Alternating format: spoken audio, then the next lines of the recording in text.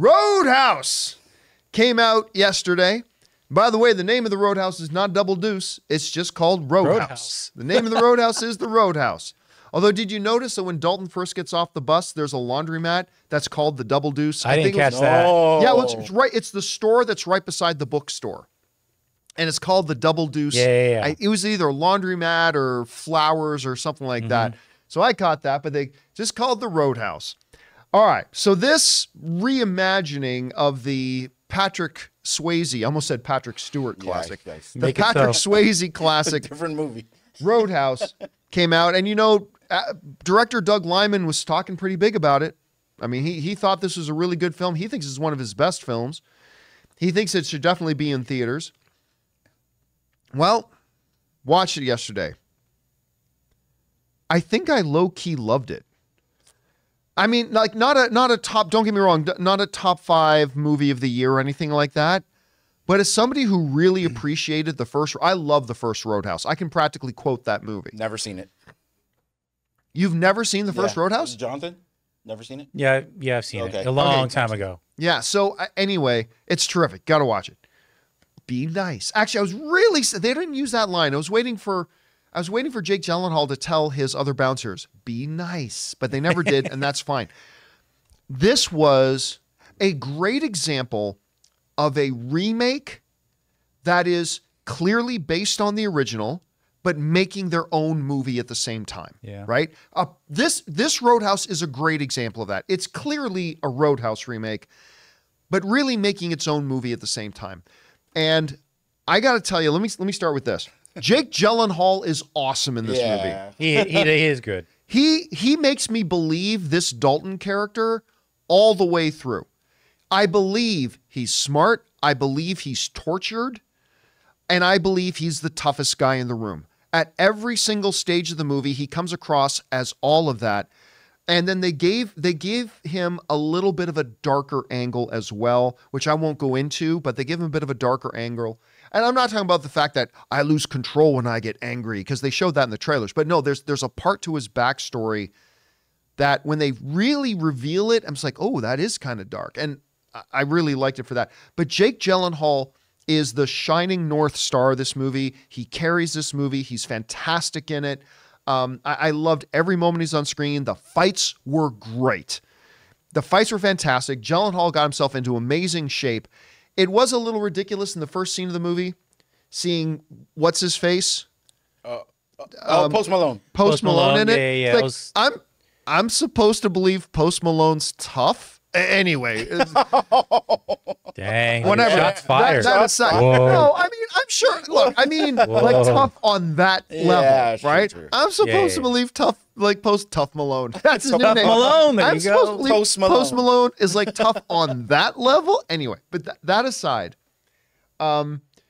just wonderful. It followed the story through. I love seeing a number of the actors who pop up in this thing that I wasn't expecting to see, which was great. Again, the fight choreography was great. The one-liners were really great. Jake Gyllenhaal carries this thing. It's exactly what this movie should be. Let me talk for a second about Doug Liman, though. Doug Liman made a big hissy fit about the fact that he wanted this on the big screen. Now, take out the he said, she said about, well, they offered him to put it on the big screen, but he gets less money, and he took the money. Put all that aside for a second. About halfway through watching Roadhouse, I was like, hell yes, this should have been in a movie theater. Like, I'm watching this last night. I'm like, I wish I was in a movie theater watching this. This is just shot in such a way and everything that I just would have loved to have seen this movie in the movie theater. Amazon, you completely fucked up. You completely screwed up. You have idiots working for you. Fire whoever made the decision to put this straight to streaming because they're incompetent. This should have been in a movie theater. And it wouldn't have made $500 million, but it would have been a great experience, made some money, and then when you did put it on Amazon Prime, more people would have tuned in to watch it. I guarantee you that. More people would have tuned in to watch it than tuned in to watch it last night. Anyway, now that I got that side rant off there, let me talk about the one bad thing about Roadhouse. Oh, here we go. Who is it? Conor McGregor, baby! It's like they sat down. Okay, Doug Liman sits down with Conor McGregor, and Conor McGregor's like, it's an honor to work with you, sir. I'm not even going to try to do his accent. It's an honor to work with you, Mr. Liman. I love your movies. I've been a fan of them since growing up. So, great. What would you like me to do, Mr. Liman? Okay. I want you to talk like this. And I want everything that comes out of your mouth to talk like this. And say fook and baby as many times as you can, and always in this tone. And always have a smile on your face. And always say smiling, and always talk like this. Was it me, or did when he spoke on some of those lines, it sounded like they dubbed it in, like. Oh, I'm sure it did. I'm sure some of it was ADR. Around it. Oh man, it was like make this guy as stereotypical Irish as possible. Like I'm eating me Lucky Charms. That's fine. I don't listen. When I see great Italian characters on screen, I don't mind using some Italian stereotypes if you use them smart and make the character more than just the stereotypes. I don't even mind having some of those stereotypes that McGregor used. That's fine. But give him more than one note. And one smile. Yeah. Hey, baby, you're cute. Want to dance? Hey, fellas, I hope you're having a smashing good time. Who parked those bikes? Like now I'm sounding. I hate this song. Yeah, I hate this song. Now I'm sounding more Scottish, I think, than Irish. But it's great. But I will give him this. I will give Conor McGregor this. Remember I was talking about how Jake Gyllenhaal made all the action believable? Uh-huh. Got to give every ounce of that too as well to Conor McGregor. You better know how to do fight choreography. But you know what? You can know how to fight, but not know how to do fight choreography. For a camera. Yeah, right. Exactly, right? You can know how to fight, but not know how to put on a show. Right. And from everything from his classic, and it is stupid, but Conor McGregor's stupid walk. Oh, I love it. I love it. In the movie? I love it. I loved it. Especially when there's a post credits. Did you see? No. I have 30 more. Yeah. Keep in mind, everyone. I have 30 more minutes. Yeah. The reason why we have 30 more minutes. The reason why, you're only an hour and a half into it so far. The reason why I haven't done the segment thumbnails yet is because from the very beginning of this movie, Jonathan saw me. I said, "This is my type of movie." I love when badasses think they're badass until they run into the bigger badass. And they get what they deserve. Conor, I believe, he has charisma oozing out of him. No matter if he sounded stupid, this guy, even when he walked in, he started dancing. He still danced with his stupid duck legs. With his duck walk. I mean, what about when we first see him and what he's wearing? Oh yeah, he's butt naked. But anyways, it may not be that hard to do, but you did a good job. If the bad guy makes me want to see him get his butt kicked. You know what I mean? Like, I wanted to see Conor get his butt kicked, like, right away. Like, this guy needs to get punched by Jake. So he was doing a good job for me. I haven't finished it. I can't really speak on the ending, but I'm loving it so far. We did see that clubbing scene. I agree with Which the theater scene? thing. With the Dion is saying clubbing. When he's like, I haven't been clubbing in a while. And he grabs his club. He's got the club.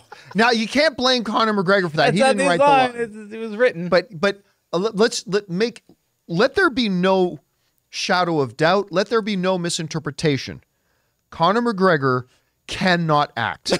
Let's have no delusions about this. No false impressions. Conor McGregor cannot act. How'd you feel about the Luis sort of character? I hate to call him that, but you know that's what I called him. Yeah, Jonathan Luis, the funny. Like he's from Ant-Man. Like, I thought he was in the trailer. He's trying to be like the dude Luis who's from... in the trailer, who's one of the biker guys who early in the trailer gets his ass kicked with everybody else. But then when he's talking to the big bad guy, he's like, he was actually really nice. He beat the crap out of us, and then he drove us to the hospital. He was, overall really interesting guy. Yeah, he was a really, really fun guy. Yeah. I liked him. I think he fit. I think he was like a good counterpart to Gyllenhaal's like kind of first like. That manner, that demeanor that Gyllenhaal brought. They kind of worked off each other really well. Yeah. So Conor McGregor can act, but in the hands of Doug Liman as a director, I always say this is what a director needs to do when you've got an iffy actor. Put the actor in positions that highlights their strengths and hides their weaknesses.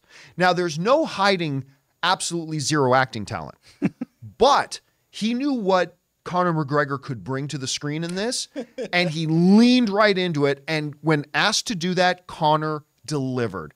And there's two big fights. You can tell from the trailers there's two separate fights between Gyllenhaal and McGregor, and they're both awesome. They're both fun to watch. Like the final fight that I haven't that's right. seen You yet? still haven't seen the final fight. Yeah. Super fun to watch. The two of them just worked really, really well together. You know what's unfortunate, John, is that Madam Web was in theaters, and a movie like this, it did not. Yeah, think about that. Madam Web got a big theatrical release, and Roadhouse did not. By the way, I should also mention this: Ratcatcher 2. I can't remember the actress's name. That's why she looked familiar. Yeah. So the doc in this version of, remember, Patrick Swayze had his doc in the original, the blonde girl. In this one, it's Ratcatcher 2, and I can't remember the actress's name. But okay, look, you already knew in Suicide Squad she was stunning. She looks even more stunning here. I mean, she got a tan and everything. Daniela Melchior. I'll take your word for it. I don't know that I've ever read her name, but she's really good. Like, she totally, I bought her. I bought her that she's a doctor. I bought that she doesn't take a lot of crap. I bought why she would kind of find herself attracted to this guy, despite the fact that she's a totally different kind of person. So she was great. And the chemistry between Jake Gyllenhaal and her was actually really good. The bartender was great too. Oh, the girl plays the bartender. Yeah, she was a little cute. She was a little. She brought everything down to earth. Like, she kept everything calm. She was a grounding force in such a rowdy environment. But I mean, at the same time, let's be honest. This is a very basic story. I mean, there's nothing complex about this story. Sure. Oh yeah. What you see at the beginning, that is the story. And I was telling Jonathan, oh, this is gonna happen. This is gonna happen. So far, I've been right on everything. Like, and there's also a little bit of Top Gun Maverick in this. You know how in the Top Gun Maverick, it's like they don't even name who the bad guys are. The enemy. Like in this one, it's like the bad guy's plot is so full of holes. Like Ann and I were just watching, kind of laughing. He's like, wait a minute. If they're trying to do that, what about this? Right. Nah, the movie doesn't even worry about it. Like, the bad guy's plot is completely full of holes. All that matters is bad guy wants land. And the roadhouse is in the way. Send in Conor McGregor. And it's just, and you know what? Credits roll. I had fun, man. I had fun. It's everything I wanted it to be. Did you say there's bloopers in the post-credits or whatever? You said there's a post-credit scene. Okay. That's all I'm going to say. There's a post-credit scene. Well, it's sorry. Anything that happens after the end of the movie, I call a post-credit scene. It's what you would call a mid-credit scene, but whatever. Yeah. So there is a little bit. Jake Gyllenhaal gets picked up by a chauffeur, and he's like, Mr. Wayne. Mr. Wayne. Oh, boy. He's now Batman. Just listen, as good as the original, different than the original. Top 5 movie of the year? No. Fun movie to watch? If you're into this kind of movie like I am, I think you would do well to get a couple of friends together, order some food and sit down and watch Roadhouse this weekend. I think you're going to have a good time. And everyone has Prime. Just give it a shot. If you don't like it in the first 15 minutes, then it's not for you. You know what? There's a lot of movies that you can't say that about, right? Because movies change and evolve. But Ray's absolutely right. You will know in the first 15 minutes if this movie's for you, because it kind of gives you the overall tone of the movie right in the first 10, 15 minutes. So you'll be off to the races. But let's say this just quickly, theoretically, if this was in theaters, do you think this actually makes 200?